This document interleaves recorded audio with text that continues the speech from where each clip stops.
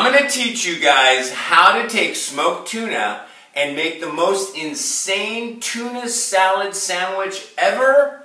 A smoked tuna melt. Just saying it gives me goosebumps.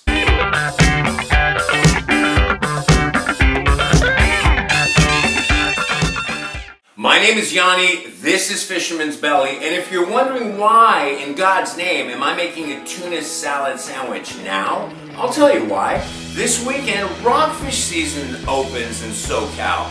I went running to my freezer to make some room, and I found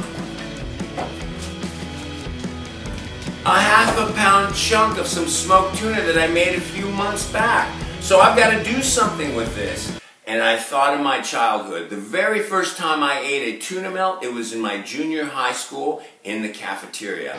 The soft, gooey cheese, the crusty, buttery bread, the tuna, even though it was canned tuna, the tuna was just all warmed up in that sandwich. It was just insane. I'm telling you, gang, I can create a super duper tuna salad sandwich with this smoked tuna that's just gonna blow your mind. Alright, so the first thing we're going to do is, believe it or not, we're going to shred this tuna with a fork. So check this out.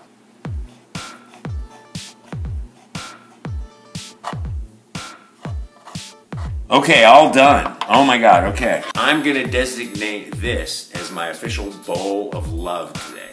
So let's get everything in here. Next, a couple of stalks of green onions. Okay, that's it for the green onions. And they go into the bowl of love. Alright, so now it's time for this fresh dill right from my garden. A fine chop. And now that is going to go into the bowl of love. There we go. And here is today's surprise ingredient. Pepperoncini, sliced up, pickled pepperoncini. I'm telling you, I grew up with these being Greek. They just add a wonderful acidic bite to any dish that you add them to, and it's just going to be perfect in this tuna salad. So check this out. We're going to need about 2 tablespoons of pepperoncinis. They're already sliced up. Check this out. There's 1. And there's 2. Oh boy. And then I'm going to use a tablespoon of the pepperoncini pickling juice, or the vinegar. There we go. And speaking of acids and vinegars, I'm also going to add a half a lemon. I'm going to juice half a lemon. Here we go. This is going to add a wonderful brightness and complement this vinegar and the pepperoncinis. And now for about 3, maybe 4 tablespoons of mayo. 1, 2, and here's the 4th tablespoon of this mayo into the bowl of love. Okay, it's time to add some salt and pepper. The pepperoncinis are a little on the salty side. The smoked tuna, a little on the salty side. So I'm gonna add a very small amount of salt. I'm gonna mix this all up, and then I'm gonna retaste, all right? I don't wanna over salt this. Here we go. A little bit of kosher salt, just enough. And then some cracked black pepper. Perfect. All right, let's do some mixing here. What's key here is I don't want this runny, right? Because it's gonna go in the front, it's gonna be sandwiched in between 2 pieces of bread and some cheese, and it's gonna go in the frying pan. The last thing in the world I want is for my tuna salad to be on the runny side, because it'll just make it'll make an incredible mess all over the place. So I've got to keep an eye on the overall texture. I want enough mayonnaise in there to keep everything together, but I don't want it runny. And remember, we added some lemon juice and some pepperoncini juice, so we got to keep an eye on it. Check this out. Wow, now that's perfect. Look at that. With a half a pound of smoked tuna. So we're done mixing, and this is going to go in the refrigerator, but first we have to do a taste test. I need to see if this is going to be okay. I'm tasting for saltiness, and I'm tasting for acidity.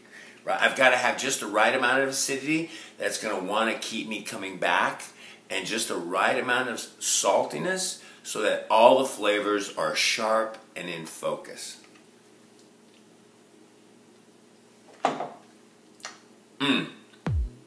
Perfect.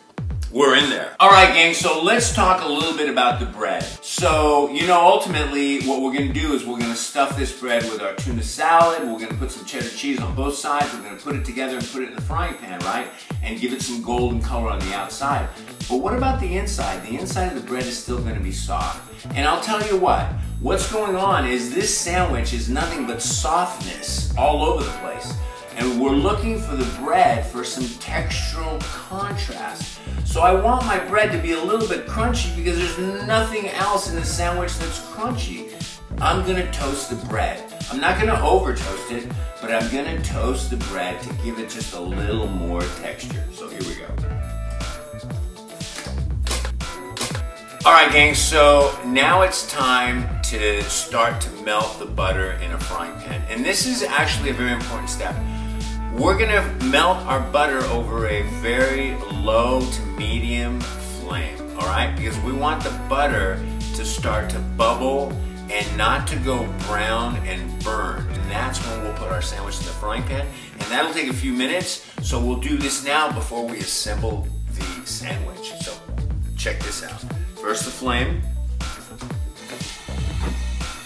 Okay, so we want it to be medium-low. Perfect.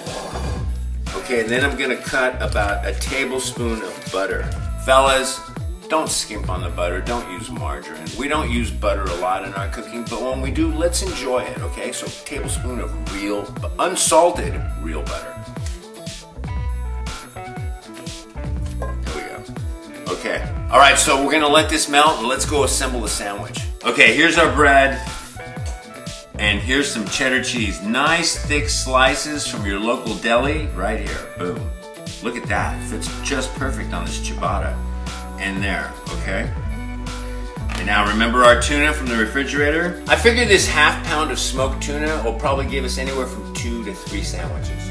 But if you really want to be a piggy, you can make one giant sandwich and just never tell anybody. Oh my God, look at that. Oh. One dollop, and there's another. Oh, just like that. All right, the butter looks perfect. It's not overburned, and it looks like it's just bubbling perfect. Here we go, right there. Okay, so now our sandwich is sitting in the frying pan in that bubbly butter, and believe it or not, I'm gonna put a lid on this, and that way I'm gonna help ensure that all my cheese gets melted. And then I'm going to keep an eye on the bottom of the bread that's sitting in the butter on the frying pan. I'm going to look out for a nice golden brown color, and when that happens, I know it'll be time to flip it. Okay, it's been about 3 or 4 minutes. Let's check this out. The bottom of our bread is starting to get nice and brown. Like this.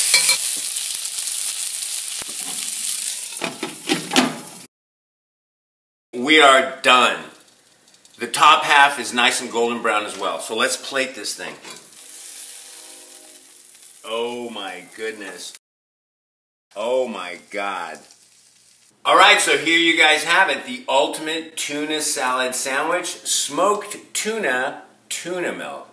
Oh my God. The smoke from the tuna is going to permeate this whole sandwich. Believe me, you will not believe it as soon as you take your first bite. And I remember my first bite back in junior high school, and it was made from a can of tuna. And for all you non-fishermen out there who don't have access to tuna like we do, go out and get yourself a can and make this recipe. You won't be disappointed.